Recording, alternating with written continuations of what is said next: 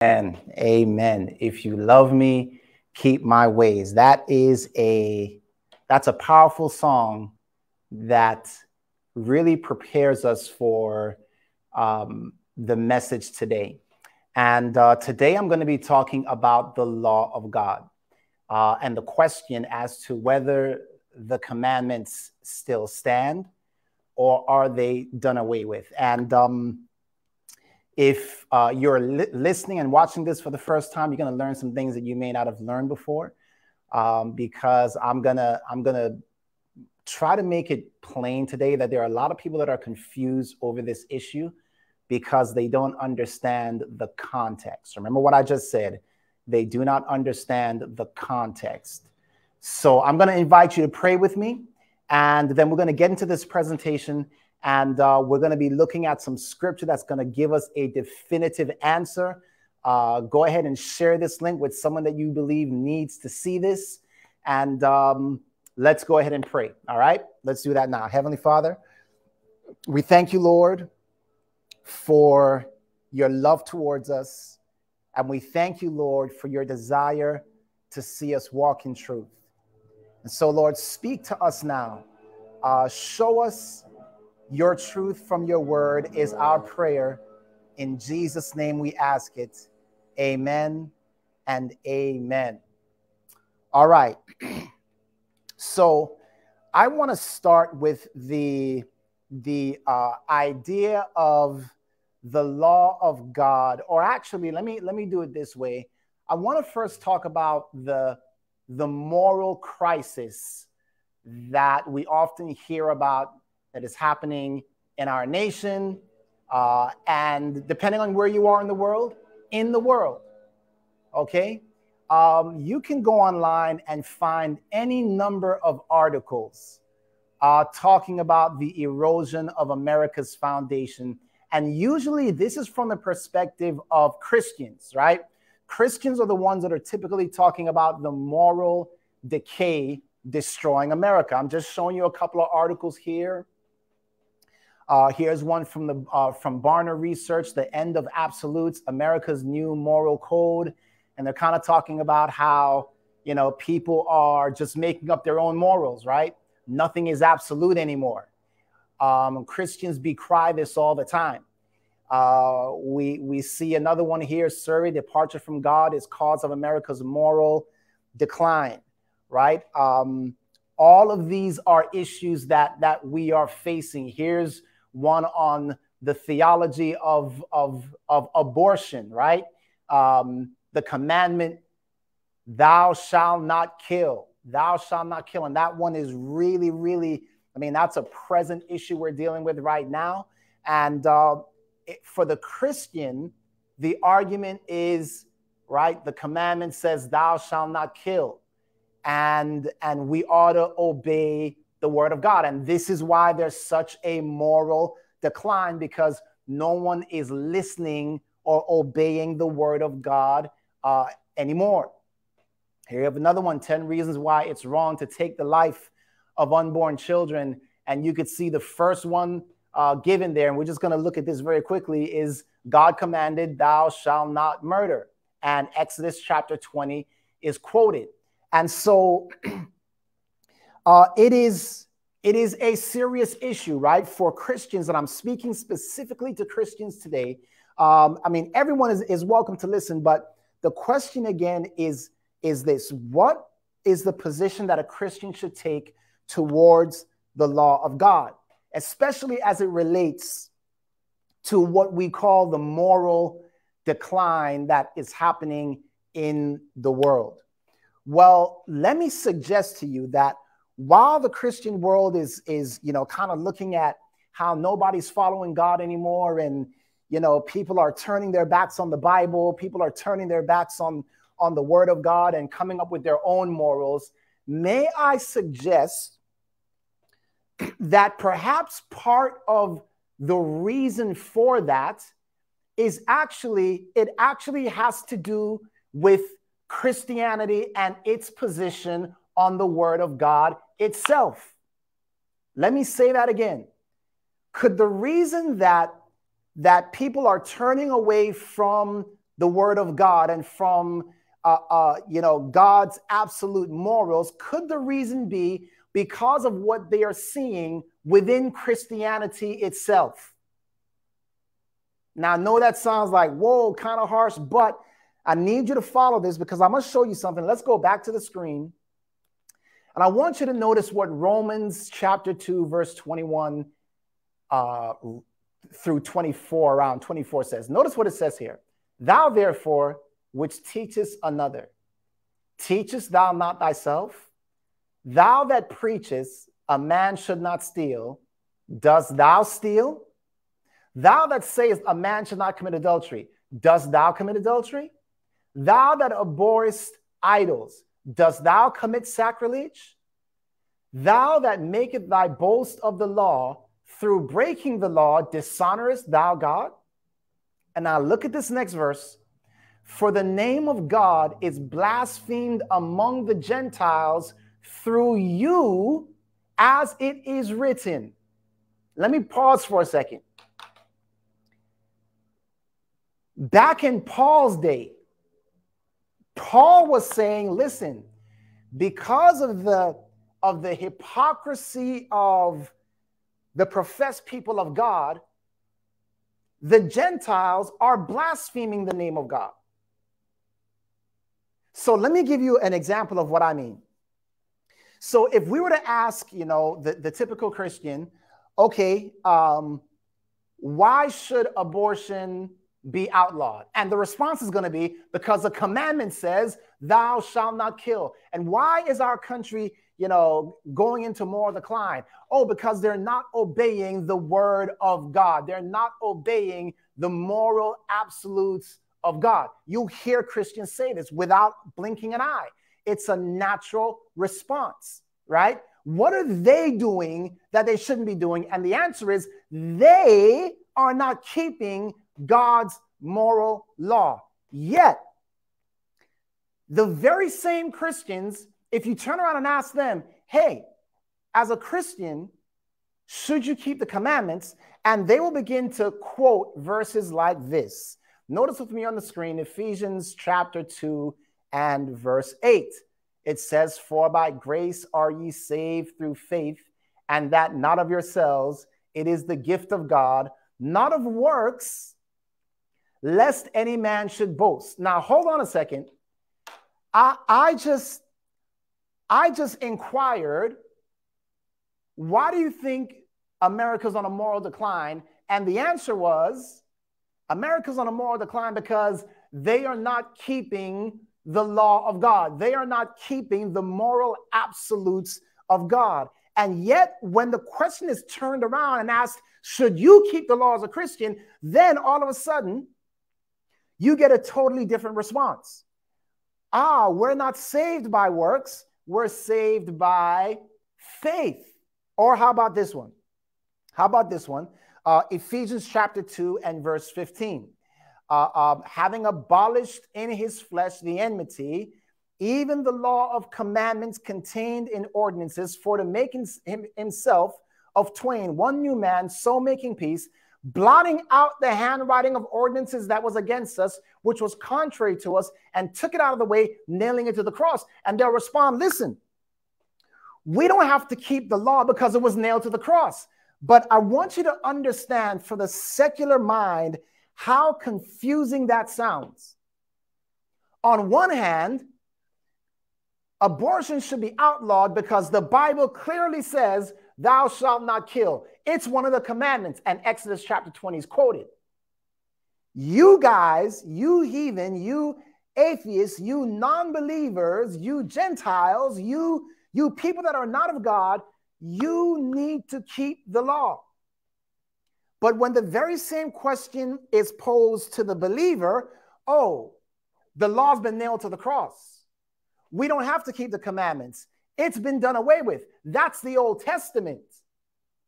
So I want you to understand the confusion. And again, my question is, could the reason that the world has turned away or does not acknowledge the law of God is because the church does not acknowledge the law of God? While while telling the world that the world needs to acknowledge the law of God. We need moral absolutes. We need the law of God. We need God. We need people to understand that God's word does not change. But here's the issue, guys, because those two verses that we just read, they sound like what people say, right? Like, yeah, the text clearly says that. We're going to go back and look at that. But we got to ask ourselves a question: is the Bible contradicting itself? Right? Is that a fair question? Would you say that's a fair question? Is the Bible contradicting itself? Does the Bible have a double standard? And is that the reason why Christians also have a double standard? Hey, thou shalt not kill. Stop abortion. But in the same breath, we're not under the law, we're under grace. The law's been nailed to the cross. The law's been done away with. That's confusion. Okay, so let's see. Does the Bible contradict itself? Well, look at Jesus' own words. Jesus said in Luke 18:20, thou knowest the commandments: do not commit adultery, do not kill, do not steal, do not bear false witness, honor thy father and thy mother. So in Jesus' mind, the commandments still stood. How about John 14:21? He that has my commandments and keepeth them, he it is that loveth me, and he that loveth me shall be loved of my Father, and I will love him and manifest myself unto him. So again, Jesus seems clear that the commandments still stand. Notice Revelation 22, verse 14. It's the last book of the Bible. And here it says, blessed are they that do his commandments, that they may have right to the tree of life and may enter in through the gates into the city. How about Revelation 12:17? And the dragon, that is Satan, was wroth with the woman, which represents the church, and went to make war with the remnant of her seed, which do what? Keep the commandments of God and have the testimony of Jesus Christ. How about 1 John 3:4? Whosoever committed sin transgresses also the law, for sin is what, everyone? It is the transgression of the law. So we see here pretty clearly that the law of God, in some places in the Bible, it appears to stand, but in other places we just read that the handwriting of ordinances was blotted out, that we're not under the law, we're under grace. What's going on here? How about 1 John 5:2? By this we know that we love the children of God, when we love God and keep his commandments. For this is the love of God, that we keep his commandments, and his commandments are not grievous. What in the world is going on? Let me say this to you, that I believe that the majority of Christians are just confused. And I'm not saying that in a mean, derogatory way. I'm saying that in a way that, there are Christians who want to know truth, and they can't make sense of how the Bible in one place can say the law of God still stands, but in another place it says we're not under the law and the law has been nailed to the cross. And so in being unable to mend these two so that they make sense, you'll find a lot of Christians will jump from one position, depending on who they're talking to another position, depending on who they're talking to. So when they're talking to the world, the Bible says thou shalt not kill, and the law of God is unchangeable. And when has God ever, these are not 10 commandments, these are not 10 suggestions, they're 10 commandments, right? You hear things like that.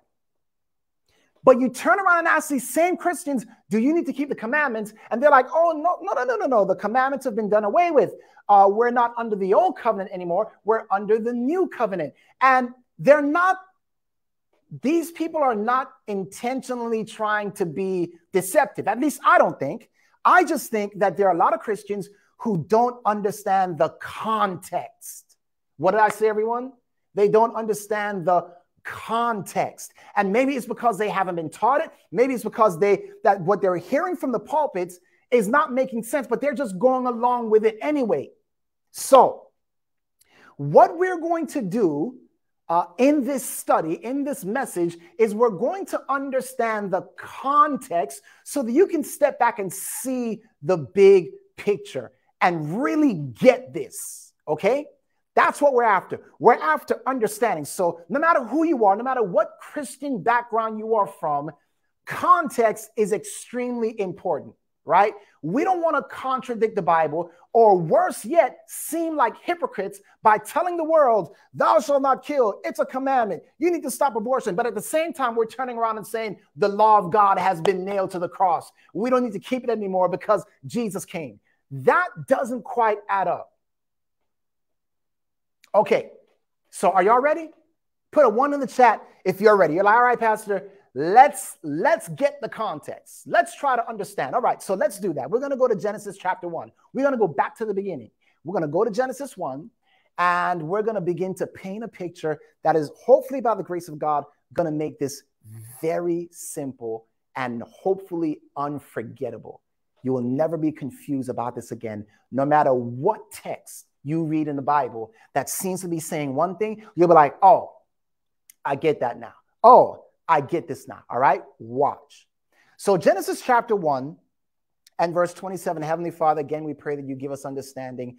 Help me to make this simple, Lord. Help me to make this plain in Jesus' name, amen. So when we go to Genesis chapter 1, beginning with verse 27, the Bible says here, so God created man in his own image.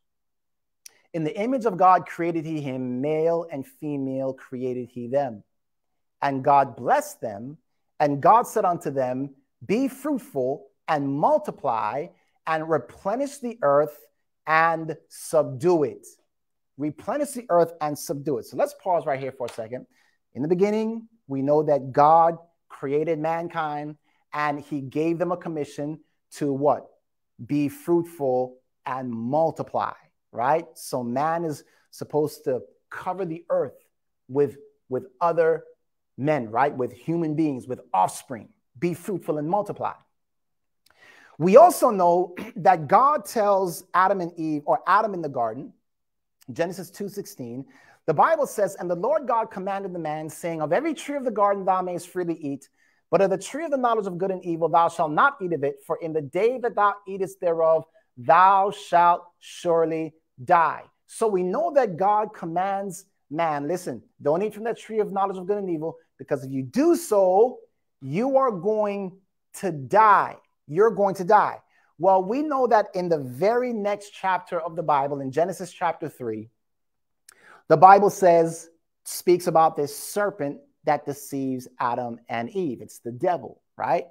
In Genesis 3:1, the Bible says, now the serpent was more subtle than any beast of the field which the Lord God had made. And he said unto the woman, yea, has God said, you shall not eat of every tree of the garden? And the woman said unto the serpent, we may eat of the fruit of the trees of the garden, but of the fruit of the tree which is in the midst of the garden, God has said, you shall not eat of it, neither shall you touch it, lest you die. And the serpent said unto the woman, you shall not surely die. For God does know that in the day you eat thereof, then your eyes shall be open, and ye shall be as gods, knowing good and evil. And when the woman saw that the tree was good for food, and that it was pleasant to the eyes, and a tree to be desired to make one wise, she took of the fruit thereof, and did eat, and gave also unto her husband with her, and he did eat. And we know that this is how sin entered, right? This is how sin entered. Okay, so when sin enters, Adam and Eve are now under a new power. At that moment, who is now ruling mankind? Just put it in the chat for me, please. Who is now ruling mankind the moment that Eve, as well as Adam, eat from the tree? Whose are they? Who do Adam and Eve now rightfully belong to? Very good. Very good. They are now Satan's. They belong to him. Now, let me ask you a question. As they left, as it were, as they begin to be fruitful and multiply, who do all that offspring now belong to?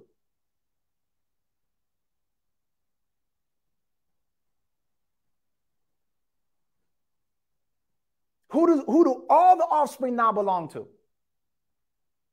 Right? All that offspring that's going to be born, they would belong to Satan. Okay? So just follow this. If God had not intervened, then all the offspring of Adam and Eve would belong to Satan. Now, here's what we find is very interesting. Go with me back to the screen, and I want you to notice Romans 5, verse 12. The Bible says, wherefore, as by one man sin entered into the world, and death by sin, and so death passed upon all men, for that all have sinned. All right, come back. So we know that when Adam and Eve sinned, they had given themselves over to the devil, and in giving themselves over to the devil, their offspring were also given over to the devil, because through their sin, all humankind was guilty, because all humankind were in their loins. Did that make sense? Put a 1 in the chat if that makes sense, if you're following me so far. All right. So now, if we're keeping track, right, Adam and Eve, the only 2 human beings on the planet, now belong to Satan. And how many people does God have on the planet as his own? 0. None. Adam and Eve have now given themselves over to death. They've given themselves over to Satan for him to rule them. Now, it is in that context that I want you to check out Genesis 3:15. Genesis 3:15, notice what it says on the screen. Genesis 3:15. So God, after giving Adam his punishment and Eve her punishment, he then turns to the serpent and he begins to speak his punishment. And I want you to notice what Genesis 3:15 says. Genesis 3:15 reads, God speaking, and I will put enmity between thee and the woman, and between, now watch this, guys, thy seed and her seed. It shall bruise thy head, and thou shalt bruise his heel. All right, let's come back here. So notice this. God says, I'm going to put enmity between your seed and the woman's seed. Now, what does that indicate? What does that indicate? Who would be the devil's seed? And I want y'all to think with me, okay? Who would be the devil's seed? Who would that represent? I want to see if y'all put it in the chat. Just want to see if you can get, who would that represent? Who would the devil's seed or the devil's offspring, as it were, represent? You are for the devil. Who would that be? Very good, Rick. It would be everybody. It would be mankind. It would be unbelievers. Very good, Carolina. It would be unbelievers. Sergio says Cain. Very good. Rob says us. Wow. Us. Let me ask you, which one of us were born followers of Christ? None of us. None of us. So watch what God is saying here. God is literally saying to Satan, look, you may have just taken over all of humanity, but when God says, I will put enmity between the woman's seed and your seed, he has just spoken into existence the fact that he is about to redeem a people out of Satan's camp. Put a 1 in the chat if you just caught that. You just got Adam and Eve, okay? And in them is the whole human family. But I'm letting you know that there's going to be enmity between your seed and her seed. God has just spoken a gospel promise there. I'm about to redeem humanity. And that redemption is going to be evident in her seed, and particularly in one individual. Who is that seed that he's ultimately talking about? He's talking about Jesus Christ. Are y'all with me so far? I know you're like, Pastor, we're supposed to be talking about the law. Trust me, we're going to get there. But I need you to understand Genesis 3:15 first. Okay? No. What is enmity? What is enmity? So the text said, I will put enmity between your seed and her seed. So enmity, beloved, is something that is placed in between two individuals or two groups to keep them separate. Rav, very good. Enmity is division. You're either on this side or that side. So God says, I'm going to put division between my seed, my people, right? Through the woman and through your people. Please put a 1 in the chat if you understand that. I'm going to put division between my people, those who choose to follow me, and those who choose to follow you. Now I got a question for you. So think of it like division. Enmity is division. You might think of it as something like a partition. It's opposition. It's to be against, right? That's what enmity is. I'm going to put something between my people and your people, and it's going to serve as a buffer. Now watch this. A lot of you are saying, mutual hatred. But let me ask you a question. Is this enmity, is it a good thing or a bad thing? We're going to take a vote right now. Just go ahead and put the word bad or good. Let's see what you put in the chat. Is it a bad thing or a good thing? All right, so I see some saying good. I see some saying bad. Well, let me just tell you that if God put it there, God said, I will put enmity, then it's a good thing. Now watch this, guys. God is putting enmity. Now what he's doing, is he giving Satan's seed enmity? Is God putting a desire to stay apart? Is he putting that in bad people, in people who are like, I am Satan's seed? Is that what he's doing? No, beloved. God never puts enmity against righteousness. God is not the author of making bad people hate good people or bad people not want anything to do with good people. That's not what God does, because God's trying to save how many? He's trying to save everybody. So the enmity he's putting there is in his own people. I'm going to create a division that's going to separate my people who I'm gathering, by the way, who I'm redeeming from your camp. Amen. Amen. I'm going to put a barrier of protection. I'm going to put a partition. I'm going to put a dividing wall between my people and your people. And this is going to keep my people safe for a reason, for a purpose. So number one, the Bible says that he was going to put enmity, in other words, a buffer between his people and Satan's people. By the way, I want you to note this on the screen. Note the text. He's going to put enmity. Note that first thing. James 4:4, you adulterers and adulteresses, know you not that friendship of the world is enmity with God? Whosoever therefore shall be a friend of the world is the enemy of God. So see that? Enmity means that you're for something and against something. You're on one side or the other. There's a dividing wall between you and that other thing. All right. So let's keep moving. Someone said, who's the devil's seed? Is that us? And let me get your answer from this. Romans 3:23, all have sinned and come short of the glory of God. So let me ask you a question. Who was the devil's seed? Who was the devil's seed? Everybody. Everybody. But God said, I'm going to separate a people out of that seed. Now, please just follow along. Don't even worry about the law right now, because when we get to it, you're going to be like, Pastor, you don't have to say anymore. I get it now. So just follow along. Follow along.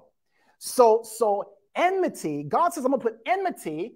I'm going to draw out a people, right, out of your offspring, and they're going to be my people, and I'm going to separate them. I'm going to put a dividing wall between my people and your people. Those who follow me and serve me versus those who follow you and serve you. Now, I want you to note this. Again, Isaiah 59, verse 1. Behold, the Lord's hand is not shortened that he cannot save, neither is his ear heavy that he cannot hear. But your iniquities have separated between you and your God, and your sins have hid his face from you, that he will not hear. Your hands are defiled with blood, and your fingers with iniquity. Your lips have spoken lies. Your tongue has muttered perverseness. None calleth for truth, nor any plead for truth. They trust in vanity and speak lies. They conceive mischief and bring forth iniquity. Let me rephrase it this way. All who are against God because of their sins are the devil's offspring.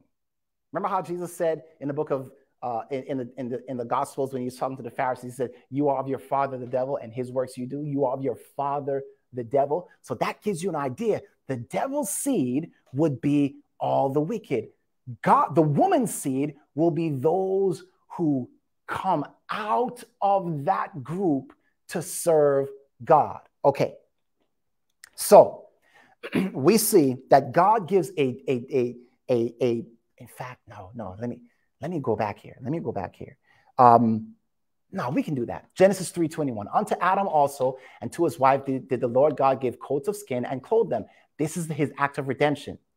This is his act of redemption, right? When he gives them these coats of skins, how do they get these coats of skins? An animal had to die. So Adam and Eve are the first people redeemed under the gospel umbrella. Did you catch that? Adam and Eve are the first people redeemed under the gospel umbrella. And how do we know that? Because when God clothed them, an animal had to die in order to cover them, to cover their nakedness. Are y'all with me so far? Okay. Not only does the prophecy say that he would put a enmity between his people and God's people, but it goes on to say that this seed would bruise the head of the serpent. Okay, so number one, I will put enmity. Number two, I'm going to bruise my son, Christ, is going to defeat or bruise the head of the serpent, right? So y'all get that. And all of you are very familiar with this, but I'm about to show you something now. You're about to see something now because there's a third part of this prophecy. You see, in defeating, watch this, in defeating the enemy, that is, in defeating Christ, he would then remove the enmity. Okay. Now, I know that y'all are not getting this. You may not get this right now. Remove the enmity. What? He put it there. Watch this. He put the enmity there because of what Satan did. Now he says, so I'm going to put enmity. My son is going to bruise your head. That means I'm going to defeat you. And then we're going to see that as a result of Satan being defeated, he will, in essence, remove the enmity. Now, I know what you're thinking right now. Why would God remove the enmity? Why would he get rid of the enmity? So hold on. We're about to lay this down. Okay. So we know that this is Genesis, right? We see here, we're looking for three things. Number one, he's going to put enmity. Number two, he's going to destroy the devil. And then number three, he's going to remove the enmity. Now, I haven't proven to you yet about removing the enmity. All I've shown you from scripture is that he put enmity and that he would bruise the head of the serpent. Okay, so we know that in Leviticus chapter 20, chapter 20, verse 22, that God has called Israel out of Egypt.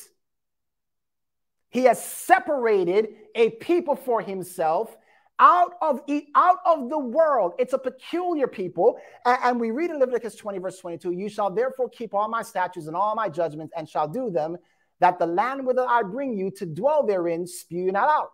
And you shall not walk in the manner of the nations, which I cast out before you, for they committed all these things, and therefore I abhorred them. Watch this. But I've said unto you, you shall inherit the land, and I will give it unto you to possess it, a land that floweth with milk and honey. I am the Lord your God, which have done what?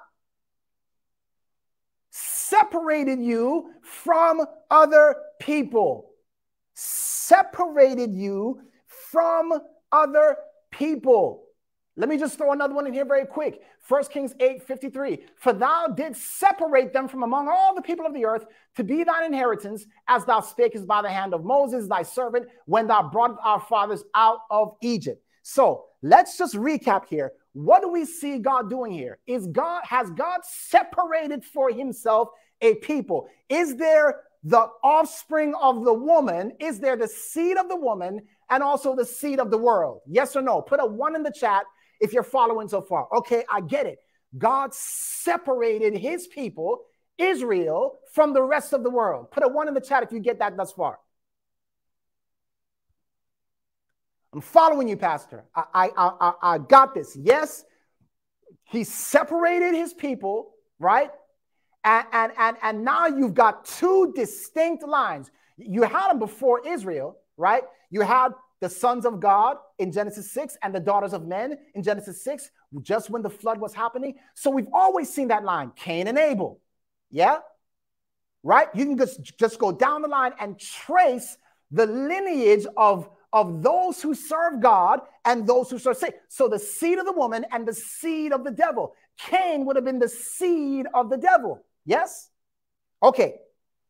So now God's got a whole group of people. It's a nation, Israel, and he separates them. We see that in the text.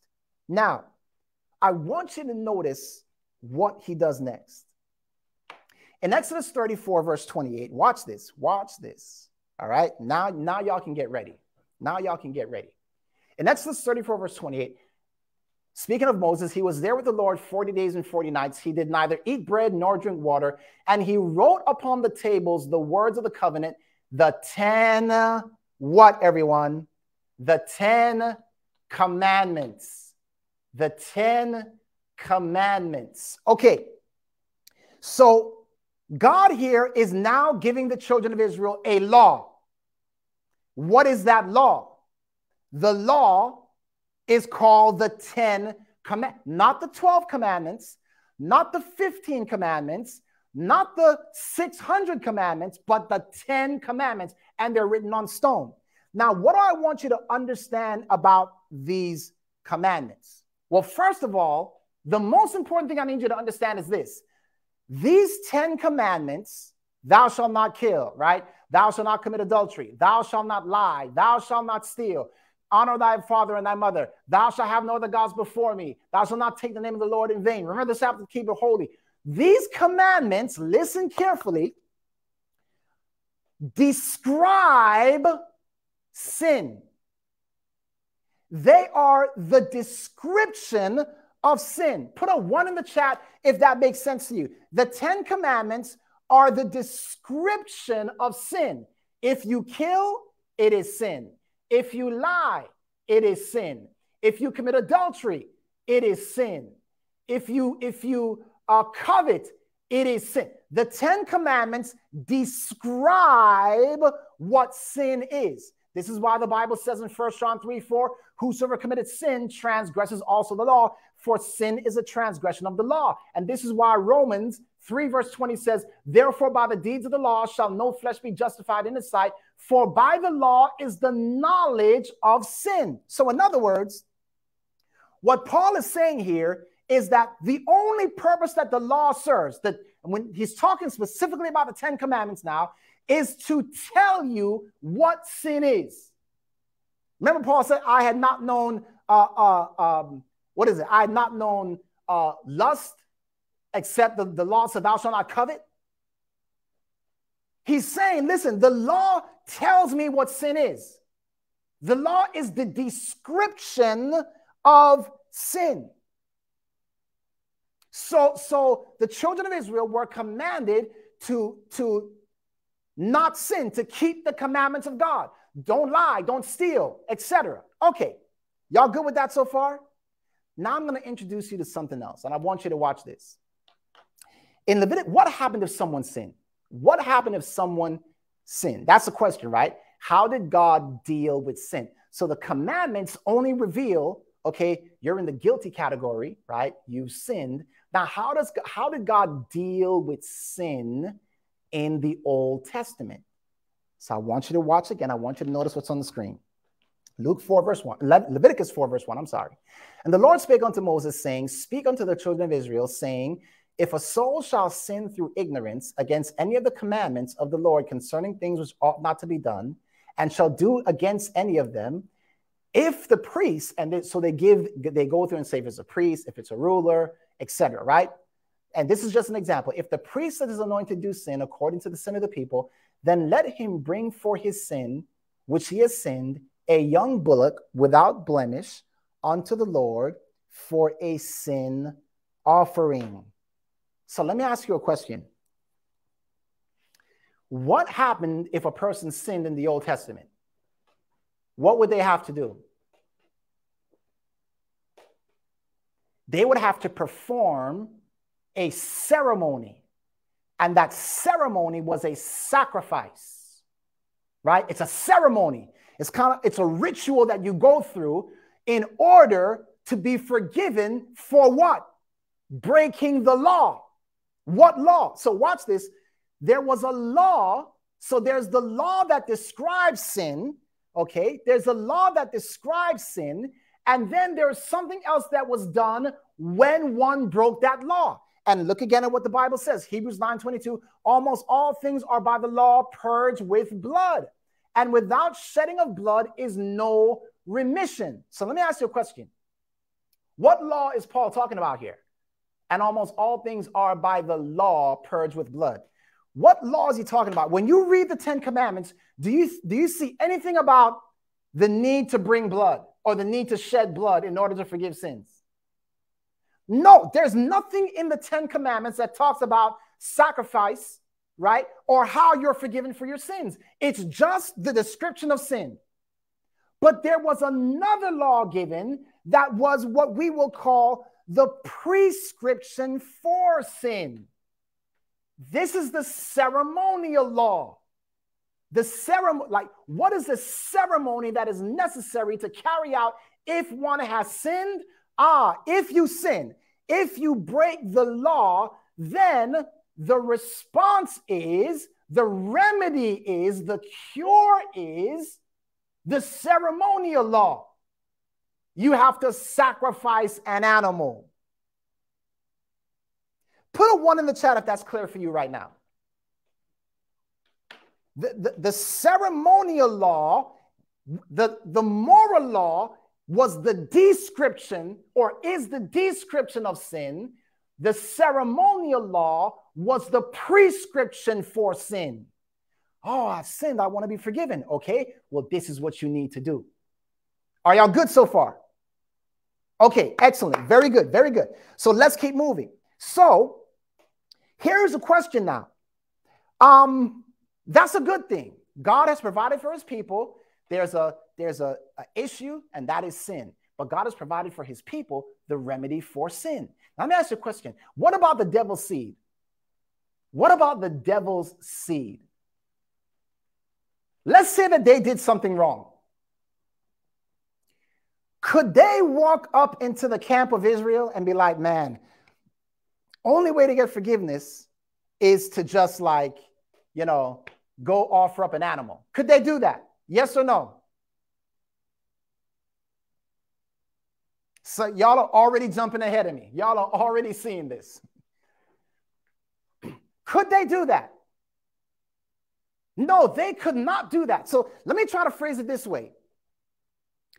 There was something blocking them from gaining access to the cure for sin. Put a fire emoji in the chat if you just got that. Put a 1, whatever you need to put in the chat.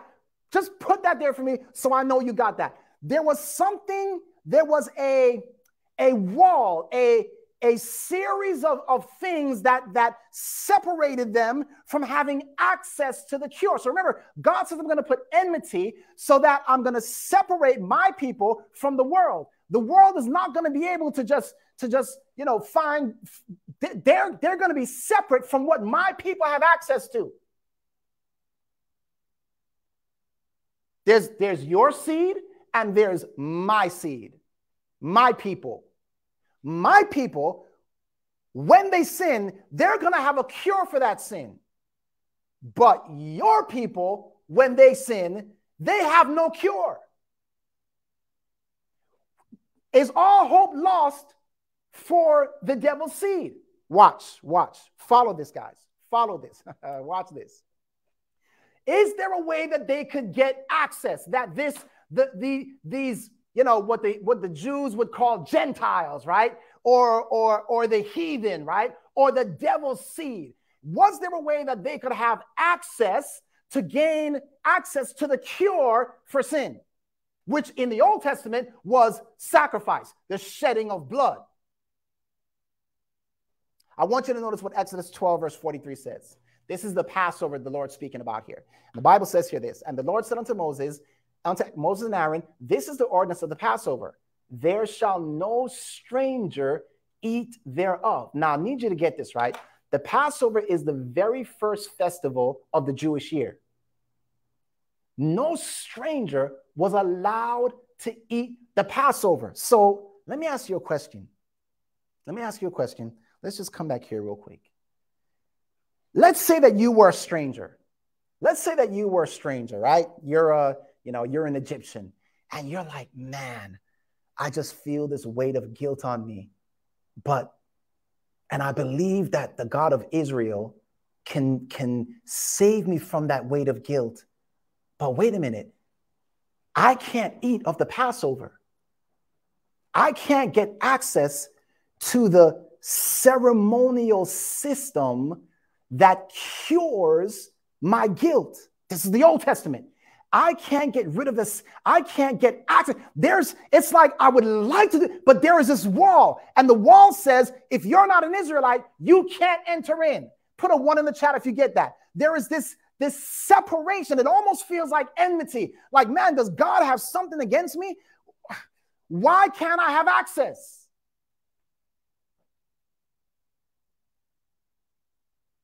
All right, let's keep moving. Let's go back to the text. Exodus 12, verse 44. But every man's servant that is brought for money, when thou hast circumcised them, then shall he. Wait, what? When you have what? Hold on. A foreigner and a hired servant shall not eat thereof. In one house shall it be eaten. Thou shalt not carry forth out of the flesh abroad out of the house, neither shall you break a bone thereof. Watch this, verse 47. And all the congregation of Israel shall keep it. Now, verse 48. And when a stranger sojourns with thee and will keep the Passover to the Lord, let all his males be circumcised, and then let them come near and keep it. And he shall be as one that is born in the land, for no uncircumcised person shall eat thereof. All right, y'all. Put a 1 in the chat.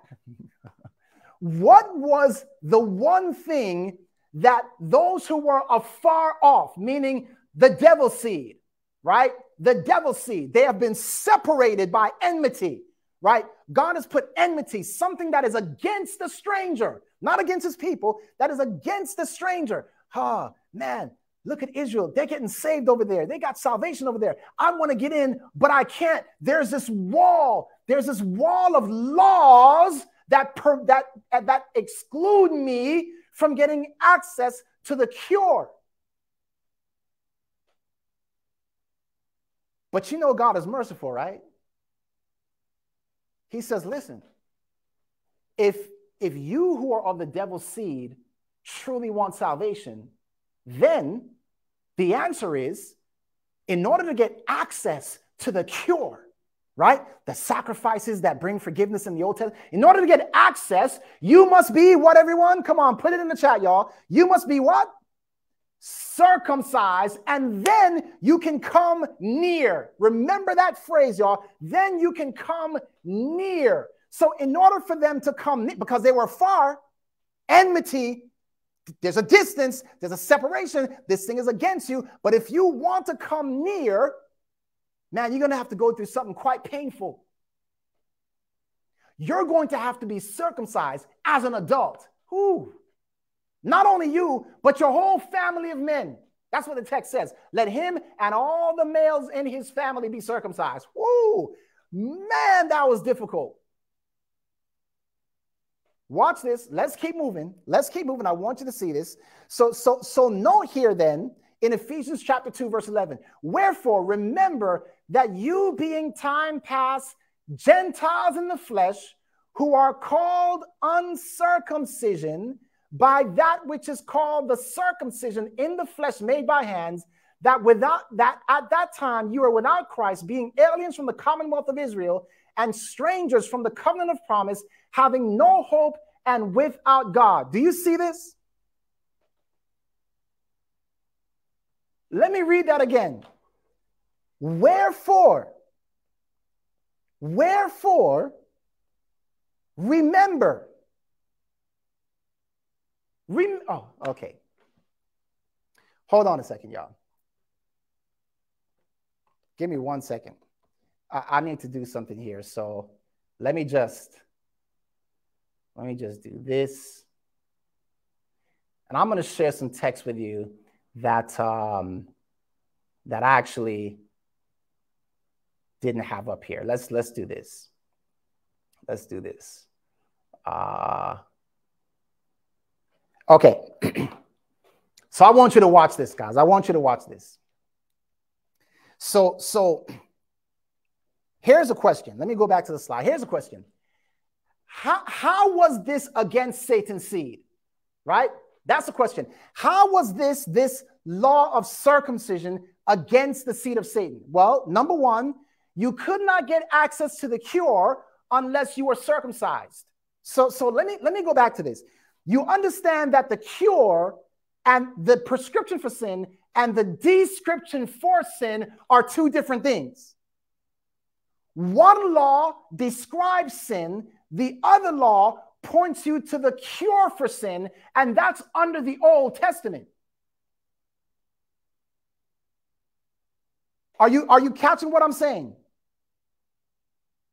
Okay, so the question again is, how is this against or in opposition? Almost, how was this difficult for the Gentile, for the person that was not an Israelite? Well, number one, notice on the screen. Number one, you could not get access to the cure unless you were circumcised.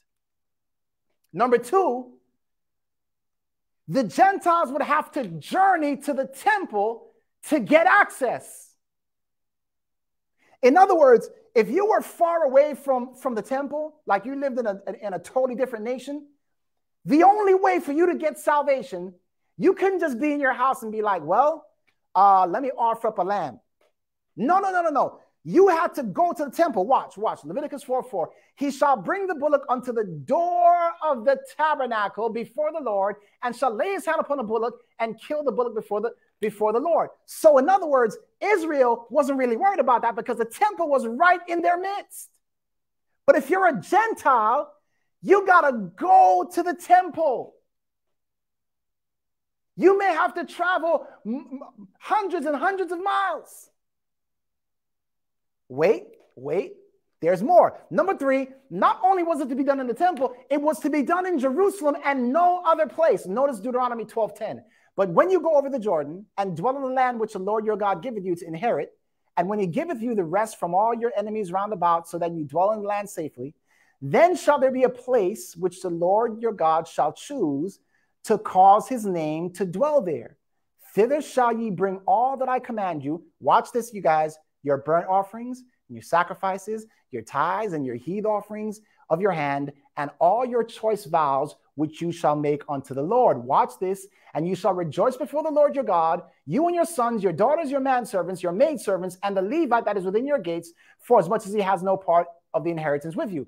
Take heed to yourself that you offer not thy burnt offering in every place that you see, but in the place which the Lord shall choose in one of those tribes. Therefore thou shalt offer thy burnt offering, and there shalt thou do what I command thee. So in other words, beloved, you couldn't be in Texas. Give me a 1 in the chat if you understand what I just said. You couldn't be in Jamaica or France or some other place and just be like, you know what? I need forgiveness right now. So let me just throw up an altar in my house. No. You had to go. Think about those who lived afar off. The only way that they could get there is that they had to travel great distances from one nation to another. Man, that sounds pretty difficult, y'all. How about this? How about this? Not only did they have to travel, watch this. I need you to see this, okay? Let's just go back to the description for sin. Was there circumcision required to keep the law, thou shalt not kill? Was circumcision required to keep that commandment? Was circumcision required for a person to keep the commandment, do not bear false witness? I want you to watch this. No circumcision was required to do any one of these commandments. Number two, no temple was required to keep any of these commandments. No temple, no sacrifice. In order not to steal, you don't have to give a sacrifice first and go to the temple. No. It's just do not steal. None of these commandments require you to go to Jerusalem to keep them. Not I am the Lord your God. You can keep that anywhere. No idolatry. You can keep that anywhere. Do not take the name of the Lord in vain. You can keep that anywhere. Remember the Sabbath to keep it holy. You can keep that anywhere. Honor your mother and father. Do not commit adultery. No murder, no sin. You can keep those anywhere. No sacrifice, no temple, no circumcision was required to keep the description of the law, or what we call the description of sin. No circumcision, temple, sacrifice, Jerusalem visit required. Nothing. But if you were trying to get the cure was only local. So watch this. The description of sin was universal. Anywhere in the world where someone kills, it is sin. Anywhere in the world where someone lies, it is sin. Anywhere in the world where someone worships a graven image, it is sin. But in those days, the prescription for sin was only local, meaning it was only in Israel.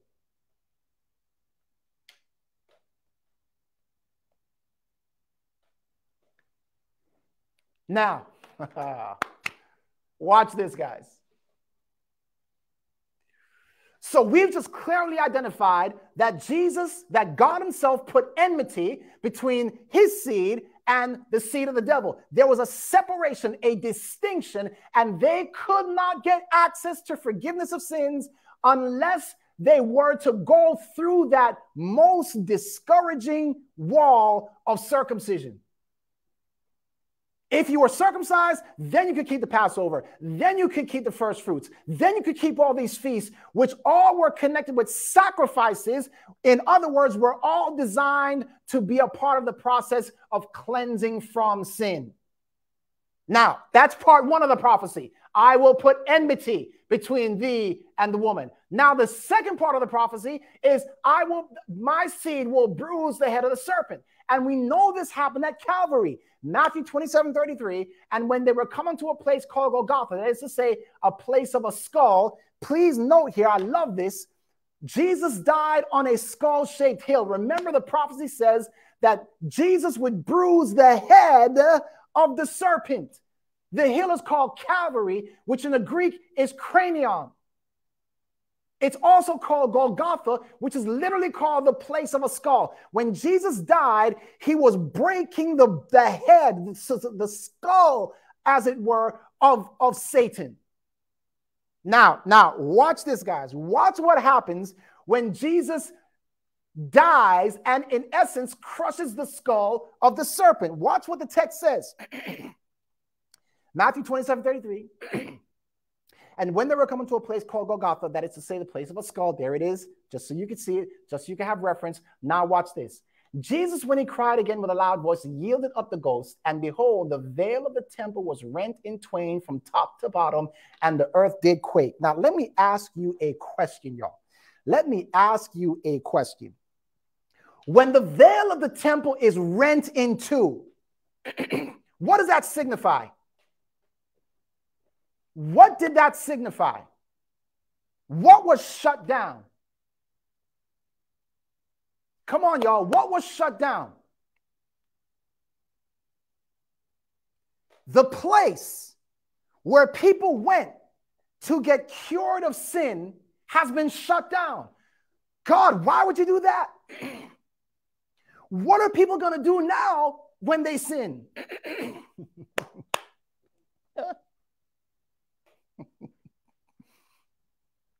What will people do now if they lie or steal or commit adultery? Those things still exist, y'all. The description for sin is the very same as it was in the Old Testament.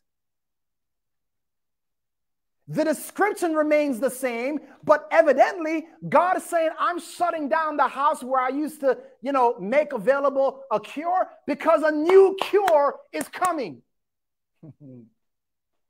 And if a new cure is coming, then we have no need for the system which provided an old cure. Put a 1 in the chat. No, put a 7 in the chat, y'all. If y'all are catching this right now. When the temple is shut down, what God is demonstrating here is that the prescription is about to become universal through the blood of Christ. And beloved, watch this. The prescription becoming universal does nothing to change the description of sin. The description of sin is still the same thing. Killing in the New Testament is the same as killing in the Old. Lying today is the same as lying in the garden.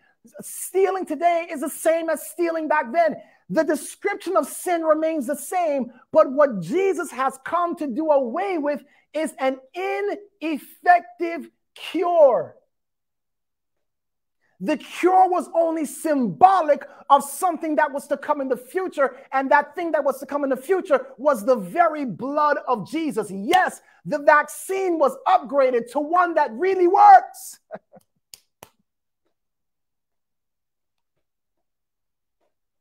Are you all catching this?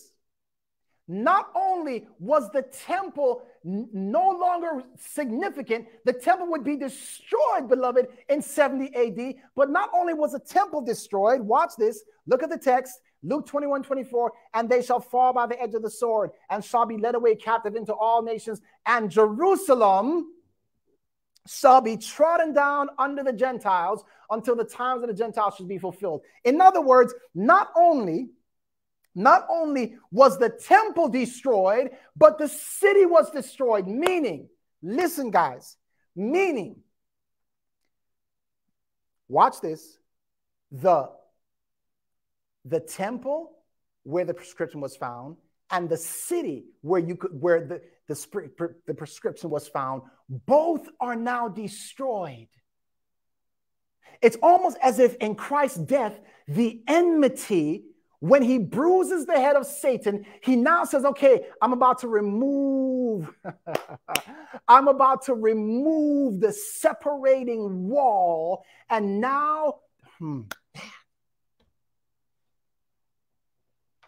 I'm about to remove the enmity. Watch this, guys. In Galatians 6:15, for in Christ Jesus, neither circumcision availeth anything, nor uncircumcision, but a new creature. Circumcision is no longer required to get access to the remedy. Do you understand that? Jesus Christ, in dying, became our circumcision.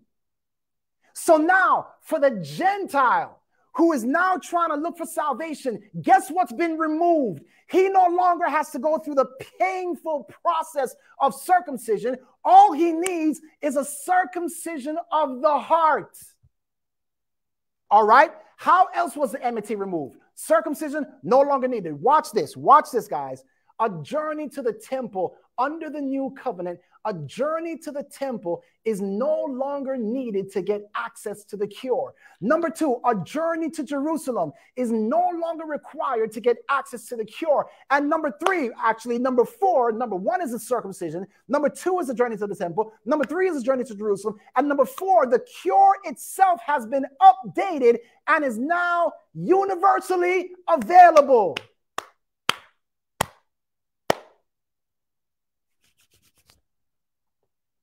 How are y'all doing?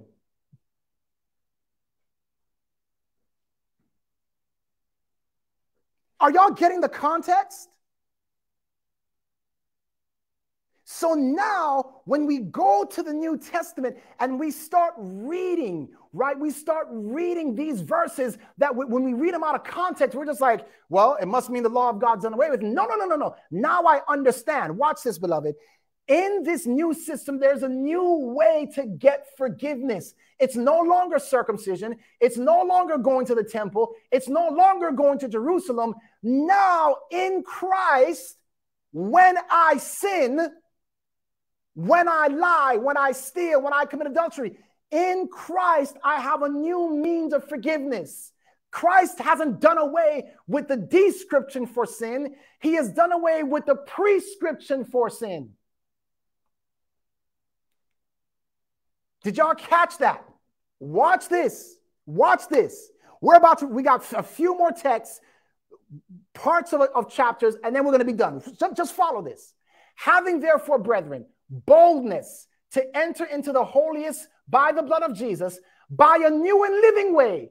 What does that mean? No longer do I need to be circumcised. No longer do I need to travel to a temple. No longer do I need to go to Jerusalem if I want to be cured from my lying and stealing. No, no, no, no. There's a new way now, and that new way is through his flesh.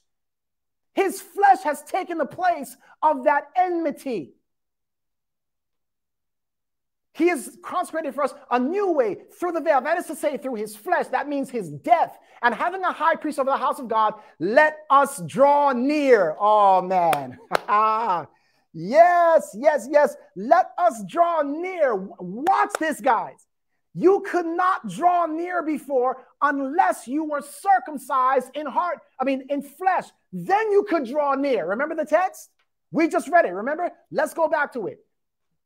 Let's go back. Let's go back. Nope, it's not there. We're just going to keep moving forward. So in other words, they had to draw, in order for them to draw near, they had to be circumcised. Not anymore. Not anymore. That's been done away with. Let us draw near with a true heart in full assurance of faith, having our hearts sprinkled from an evil conscience and our bodies washed with pure water. How about this? Ephesians 2. For he is our peace, who has made both one and has broken down the middle wall of partition between us. What was that middle wall of partition? You got to be circumcised if you want to join us. You got to come to Jerusalem if you want to join us. You got to come to the temple. All right, you trying to say you're not the devil's seed anymore? You want to be down with us? You got to be circumcised. You got to come to Jerusalem. You got to come to the temple. That's what, and you got to sacrifice if you want to be down with us. Jesus says, no longer. I've gotten rid of that middle wall. Watch this. Having abolished in his flesh the enmity.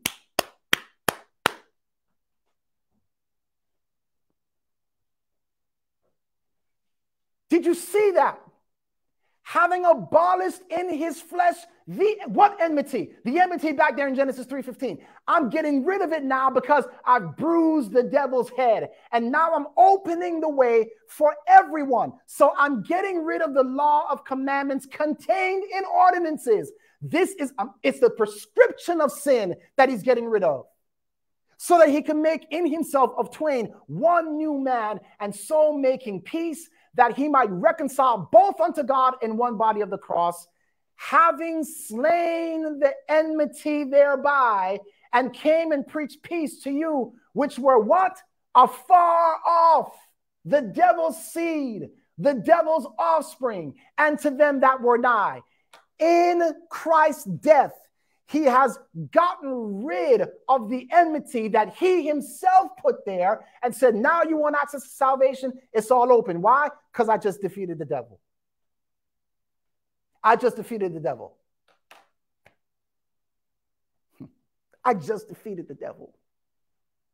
I'm opening up the way to salvation to everyone. So it doesn't matter if you're in China. It doesn't matter if you're in Spain. It doesn't matter if you're in Africa. It doesn't matter if you're in America. It doesn't matter where you are. The blood of Christ is you can get it anywhere.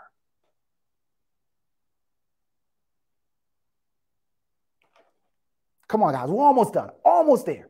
Notice Ephesians 2. For by grace are you saved through faith, and not of yourselves, it is a gift of God, not of works, lest any man should boast. What he's saying here in the very same chapter is this. Listen, you are not saved anymore by that circumcision of the Old Testament. You're no longer saved by going to the temple and going to Jerusalem. No, no, no, no, no. You are saved by grace through faith. That means by the simple access of Christ, wherever you are, when you sin, when you realize I'm in sin, when you realize that the description of sin has condemned you, yes, you're guilty of sin. Yes, you're guilty of lying. Yes, you're guilty of murdering. Yes, you're guilty of worshiping graven images. Yes, you're guilty of putting other gods before God. When you realize that, whoa, this is pointing to me. Now the cure is in the blood of Jesus. The blood of Jesus forgives you of your sin. It does not wipe out what sin is. Let me say it again. The blood of Jesus does not nullify the commandment that says thou shalt not kill. That doesn't make any sense. Why would Jesus come and get rid of the description of the law? He came to offer a new prescription to forgive you of your sin, which sin is defined as the breaking of the commandments. God has not gotten rid of the law. Jesus has not gotten rid of the law. What he got rid of was the process whereby one gains access to forgiveness. The ceremonial law has been done away with, everyone. This is why Hebrews 2:14 says this. For as much then as the children are partakers of flesh and blood, he also likewise himself took part of the same. Watch this.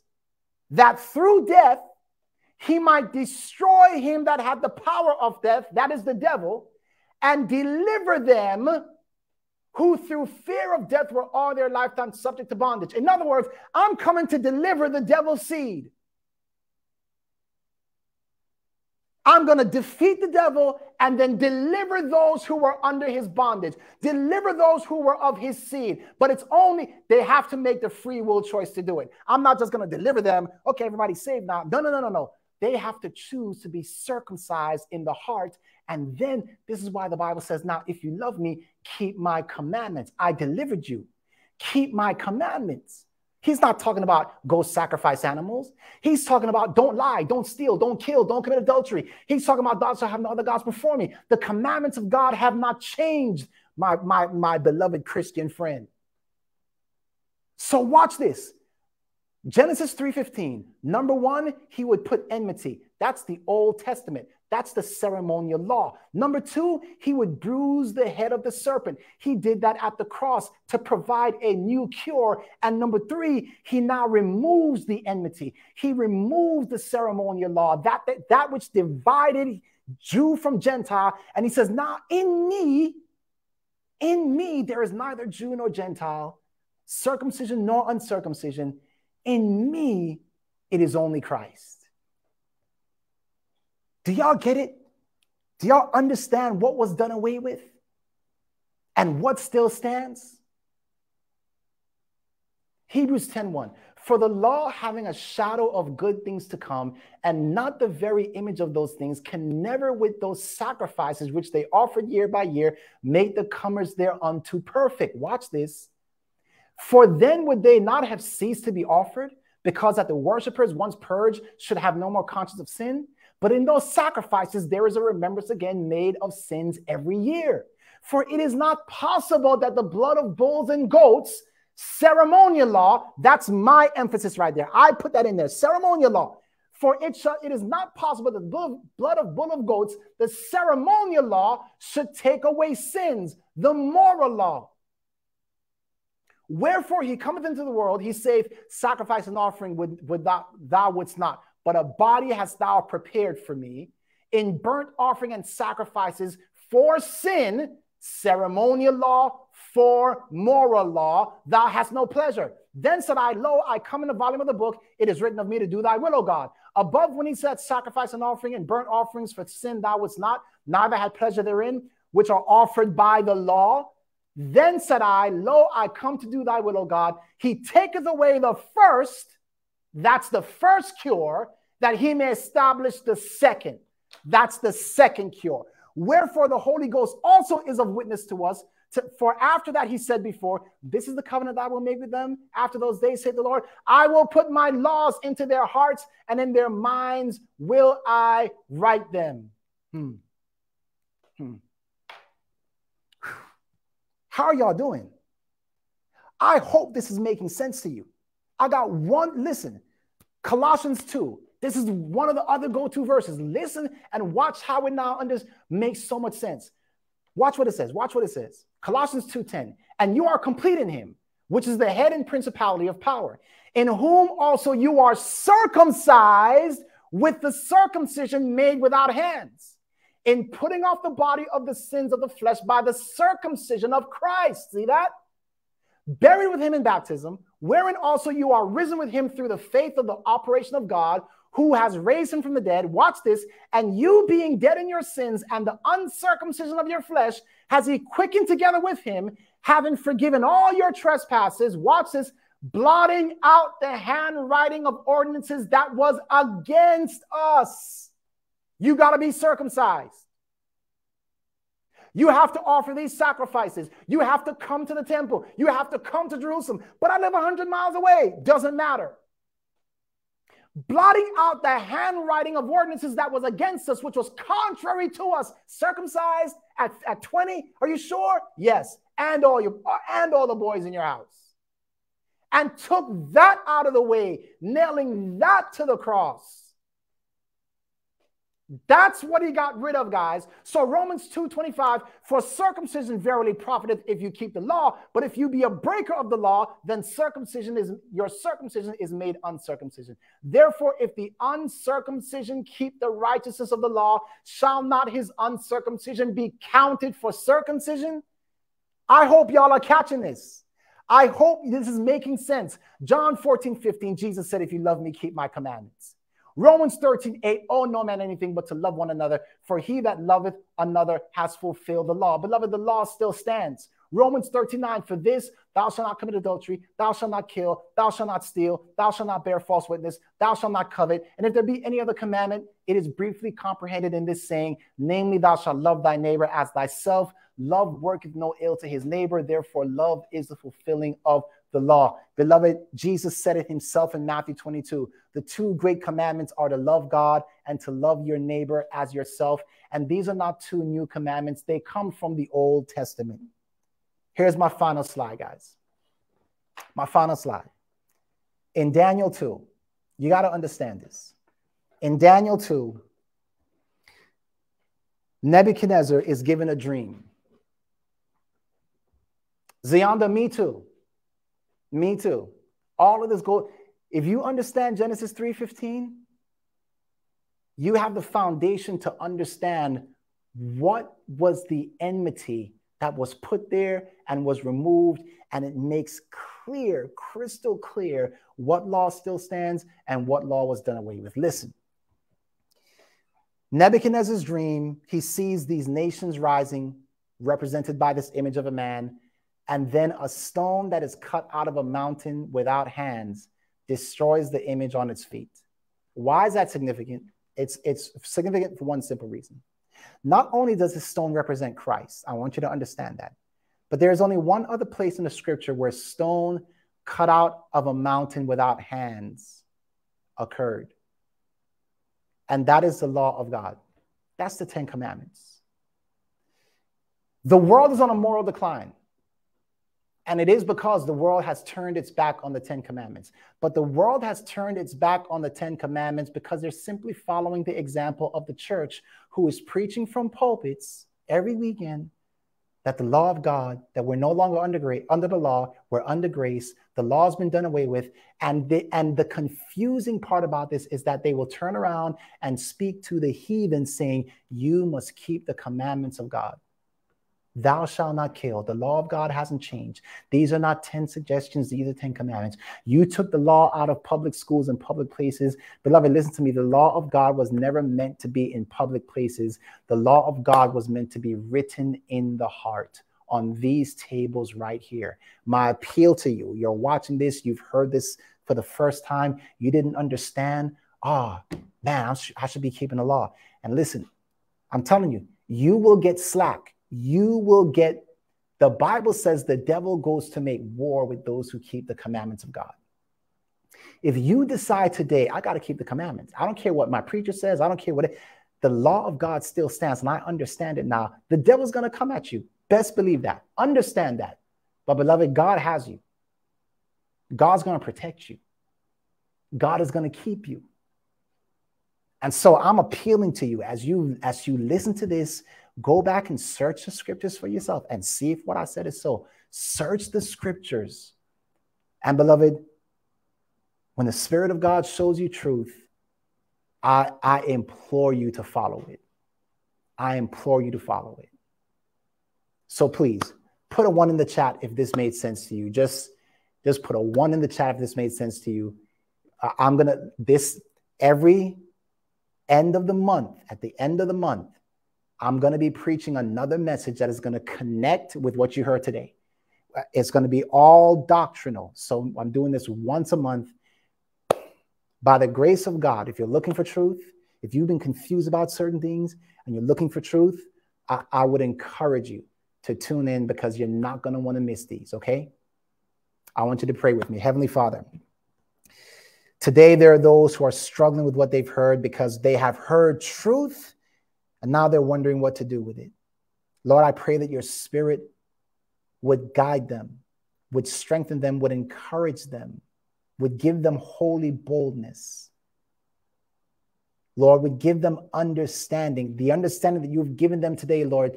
Give them the courage to walk out, to step out on that understanding and to do as you have said. If you love me, keep my commandments. Help them to understand that the law of God that was written with your own finger is not done away with. That is the description of sin. What Jesus Christ came to abolish was the old cure and replace it with something that is universally available.